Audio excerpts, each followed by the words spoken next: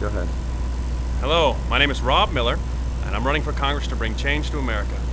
I'm running for the 2nd Congressional District of South Carolina against Joe Wilson.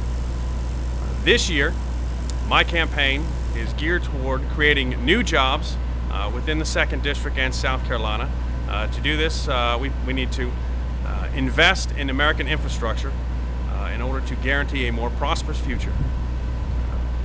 Getting new jobs and really putting food on the table is the most important thing to my campaign this year.